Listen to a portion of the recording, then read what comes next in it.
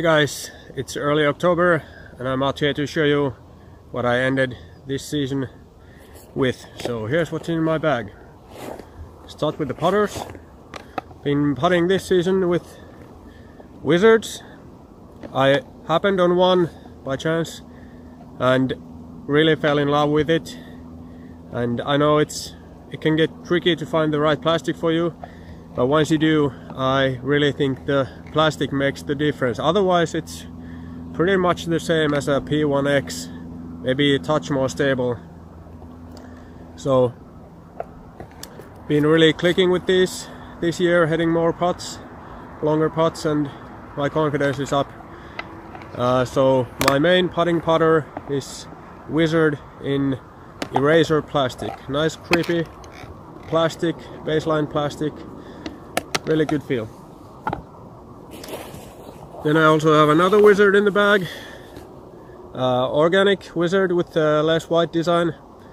This is like my lucky charm, just something fun to have in the bag.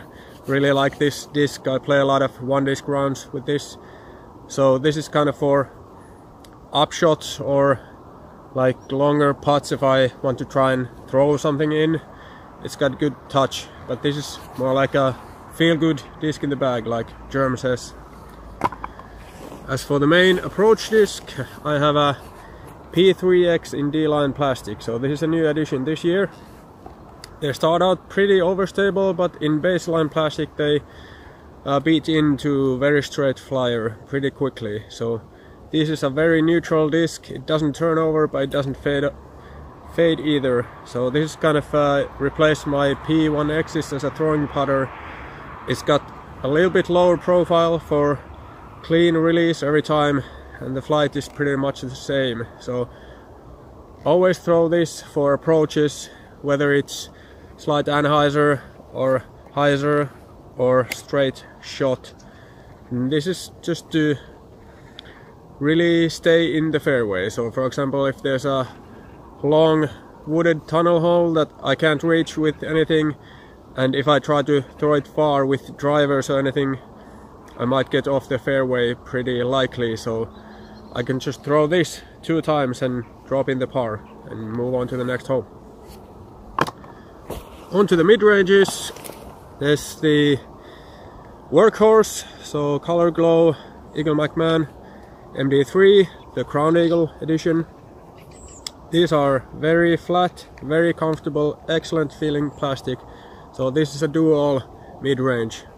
I can throw anhyzers with it, hyzers with it, straight shots, anything. This is really good disc for a lot of shots. Doesn't have much fade, stays straight. And then to pair that off, there's Glow MD4, the Simon Liset Fantasy Doubles editions.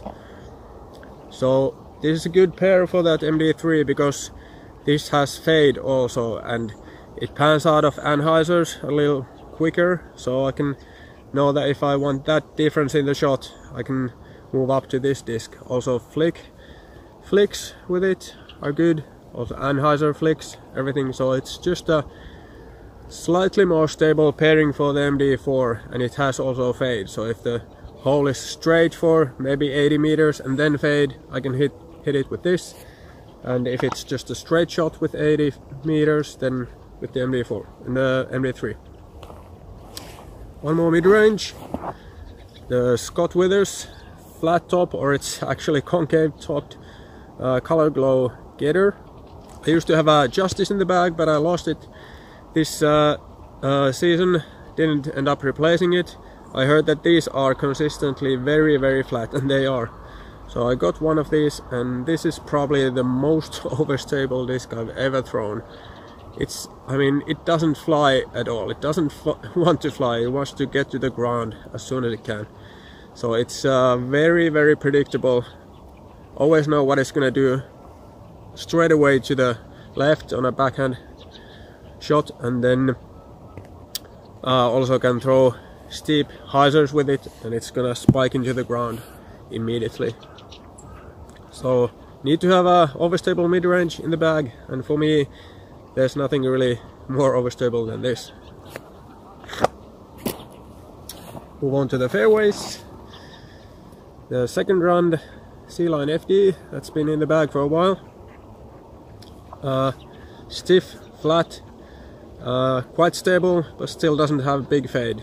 So this is kind of the driver version of a mid-range that stays straight, and I will usually use this if there's a little bit of wind, or if I just want to hit the straight shot with a lot of power and have it go straight. So I won't go to a very flippy disc in those situations. I don't hyzer flip a lot of stuff, so I usually just want to throw flat and have it stay flat. Otherwise I would just throw a more understable disc on a hyzer. This is an excellent disc for flick anhyzers also. So if I'm pinched to the side of the fairway and I can only reach out with the flick, I can get it to go a long way and then pan out. So a very trusty disc. Another fairway, and this is a new addition this year. So the retooled FD2 in shimmer plastic, the Konopiste edition. This is very overstable, trustworthy, mid-range. Use it a lot for flicks, go straight for a while and then pretty dumpy fade. And the same thing for backhand. Also like spike hyzers, I want to range accurately. So this has been pretty good addition this year. It wasn't what I expected from this disc, but it's usable for an overstable disc. And lastly, for the fairways, FD3 in glow plastic. So I finally took out the flat top Firebirds out of the bag, because these FD3s in glow plastic are very flat and very stable. So these replaced them in my bag. So this is very, very overstable and dumpy. So I know I can throw this in any situation and have it do the same thing always. Big fade. I'll throw it on a flex to get it a bit further, but it will still fade out sharply and dump and stay in the place. Very good disc. Then the control drivers, I have 3 of them. All are CD2s in S-Line plastic.